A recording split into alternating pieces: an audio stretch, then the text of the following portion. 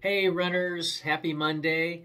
It is September 11th, and we are all thinking of those who were affected by the terrorist attack back in 2001, exactly 22 years ago. So our thoughts and prayers with the families and those who lost their lives on that tragic day. But it is definitely a day we will never forget. So we hope that everyone is doing well, and our thoughts and prayers.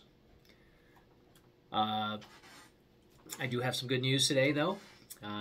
Thank you first for coming to watch the video. We recently, my wife and I, did a race in Tucson, which is about an hour and a half south of here. It was the TMC 10K and 5K. My wife did the 10K and I did the 5K. 2 years ago we did this race. I did the 10K. It is a very, very tough race. Lots of hills, but it's very scenic views of the western part of Tucson. I did go to school at the University of Arizona and lived in Tucson for a few years, and I love that city. It is a little smaller than Phoenix, a little slower pace, but the people there are so nice, and the running community, just a fantastic group of people down there. So anyways, I will definitely go over that here shortly. Wanted to recap my running week as the calendar indicates we are into the third week of Philadelphia half marathon training, and I am pleased to report that things are going well. So anyways, it is 102 degrees here, and it's been a rough summer. I believe we've had 55 straight days, or not straight days, 55 days of 110 or hotter temperatures in Phoenix. That has surpassed the record of, I want to say it was 52 days that we had that. On average, we have about 21 days of 110. It's been brutal, but we are cooling down. Our average highs for this time of the year is 102. We're going to be about 104 degrees here in Ahwatukee. Greater Phoenix or Central Phoenix, it's supposed to get up to about 108.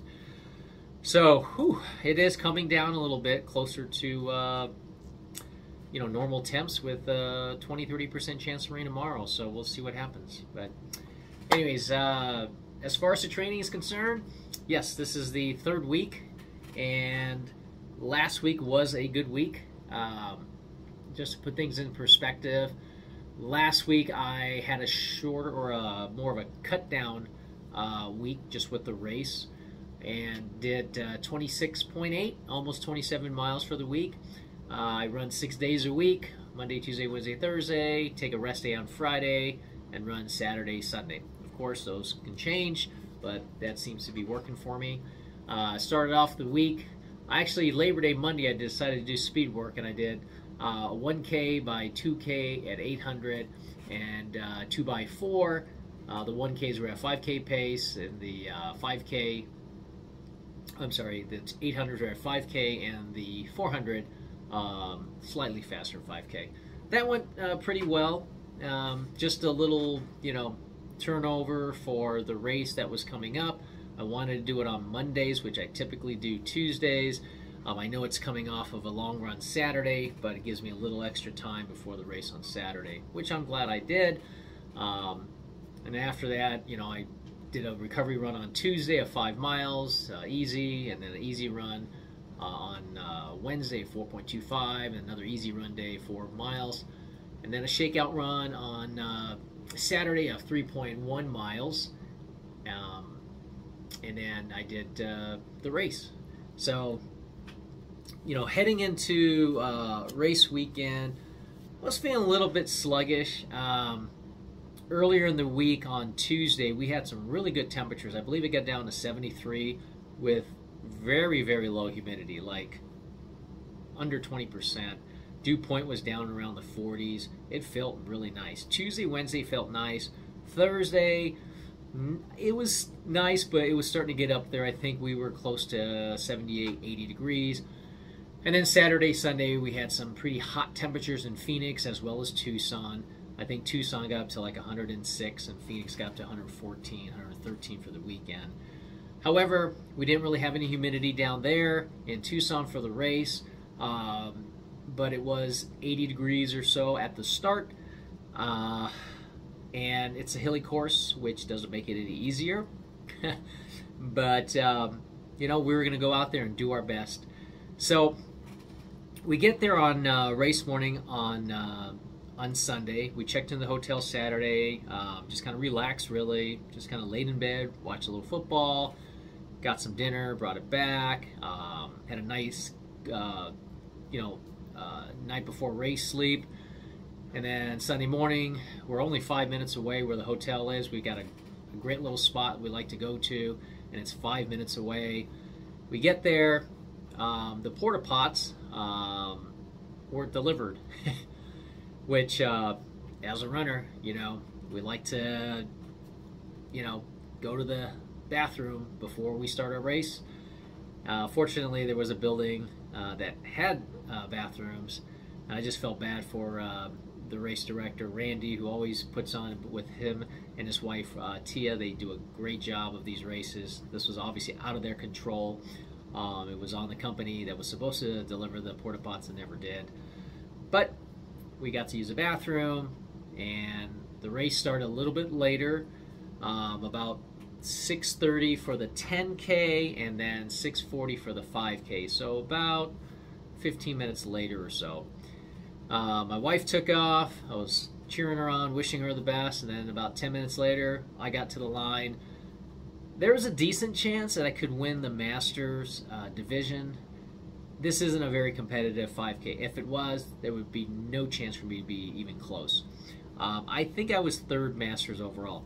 And let me back up a little bit. For those of you who don't know what Masters is, if you're a Masters runner, it simply means that you're 40 years or older, so you get kind of categorized into the Masters division. Some races, they break it off like that. Other races, they don't. They just do by age group. But this race, they did honor the Masters. And if you won the Masters, either men or women, you got $50, which is cool. So there was a chance that I would possibly win it, just based on, you know, the times in the last year. I wasn't counting on it, but I was going to run, you know, my best. This course is very hilly, like I said at the beginning. It starts out basically like going up a slight hill. You make a right turn, you go up a hill to the roundabout, then you make a left, and you slightly uphill. You get to the traffic light, you make a right, and it's slightly uphill, and then you go down and you go up again. And then you turn around at the 1.55 mark, and the second half is quicker, but for some reason I really struggle going uphill. And typically I don't struggle that much, and I don't feel it as much. You know, I feel like I'm in pretty good shape. We train in hills here in our backyard, but my wife and I both kind of struggle going up the hill. My first mile I did 8:18 going up the hill, which for 8:18, I should feel better than I did. I just couldn't get the legs going. And then on the turnaround, when we're starting to go downhill for a little bit before we go uphill again, I just couldn't generate as much turnover in my legs as I had hoped to, which was concerning because I knew that, you know, I'm going to be slower going uphill, right? Makes sense. But then going downhill, I should be able to get speed in my legs. So the second mile, I got 8:17 on my split, and looking at the elevation, it really wasn't that bad on the second mile. You know, sure, at the start of the second mile, we're going uphill, but then we're going down. For me to be 1 second faster than the first mile, which was 8:18, I was not too thrilled about it, but I knew that the second half should be faster because the finish is basically all downhill. That 3/10 of a mile. So I told myself when I get to that roundabout, you know, I'm just going to kind of cut it loose and do my best. And I did. I ran a 7:42 for the third mile, and I finished in 25:01. I was 15th out of 207, I believe. So it was not a very competitive 5K, not a lot of racers. I want to say the 10K had about 590 some, maybe 600. So it just kind of goes to show how much of the field was racing the 10K, which is the most popular in this particular race. So I crossed the line. I didn't realize how close I was to getting under 25. Could I have gone under 25? Oh, I should have. Could I have found 2 more seconds? You know, hindsight's 20/20. Absolutely. Had I felt better on the uphill, I think I could have taken off 20 seconds, which seems like a lot. Maybe 30, but definitely should have gotten under 25 just because I did not feel that good on the uphill. But, you know, I got $15 gift certificate for winning my age group of 50 to 59. A lot of times they do 5-year age groups like 50 to 54, 55 to 59. But I was happy about it. And my wife ran sub 43, which was slow for her as well. And she won $50 for winning the overall female masters. Again, 40 years and older. So it was a great day for the Weldies. So thankful to be able to race. I've been having a little bit of niggles, a little bit, I think it's shin splints, so I've been icing it, doing some stretches throughout the day, and I'm going to continue to do that and monitor it. But overall, I'm so excited. So got this nice, I don't know about the color. Let me know down below if you like this brown. I don't know if you can see, but yeah, it fits. I don't know about the color, but maybe it's just me. And of course, here's the bib from the race. Would have been nice to run a 7:34 pace. That would be awesome. That'd be a lot faster than I normally run, but I like to have fun with the bibs. Anyways, a very fun, short, you know, weekend getaway, if you will, down south a little bit, and always love it. So they put on some great races in Tucson. Tucson has the majority of their races are hilly and challenging. There's maybe only just a couple of races that are flat. But yeah, I love it. I'm excited, you know, entering the 3rd week of half marathon training. I love getting up in the morning, going out for my run. It's been a hot summer, let me tell you. I mean, this has been the hottest summer on record for Phoenix, and it looks like there's signs of us starting to pull out of it, but probably not until the end of the month. Until it's really consistent, but we are seeing signs of it where, you know, later in this week we'll be getting into the mid to upper 70s for lows. But you know what, you know, I guess the positive about training out here in you know 3-4 months of this heat is you just get through it. You don't necessarily always hit your times like you would in the winter or fall or winter, which goes without saying, but you definitely gain fitness. Even if it doesn't feel like it. And when October, November, December, January rolls around, I mean, you are ready to race. And this race that we're doing in Philadelphia in the middle of November, we should be ready to go. You know, our body should be fine-tuned and, you know, training in some cooler weather here. So I'm excited. I really am. But yeah, just wanted to give you guys a recap on last week and how the race went for us.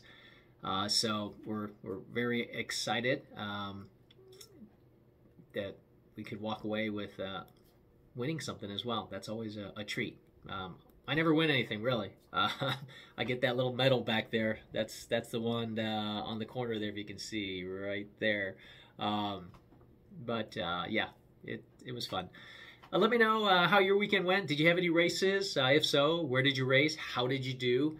Or maybe you've got an upcoming race next weekend or, you know, sometime here in the upcoming fall. I love to hear. Let me know down below. And thanks again for watching, making it all the way to the end of the video. Have a great day and enjoy your week, guys. Take care. Bye.